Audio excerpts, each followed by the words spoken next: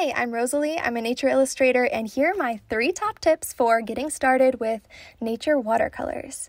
Tip number 1, let go of your perfectionist tendencies if at all possible, because nature is perfectly imperfect and there are no straight lines in nature, so you can feel free to relax and kind of let things go where they want to go.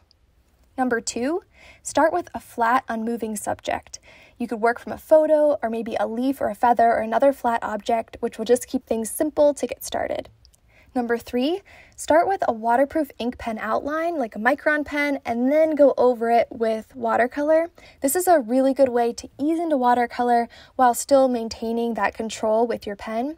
And eventually you'll feel ready to dive into those watercolor-only techniques. Happy painting!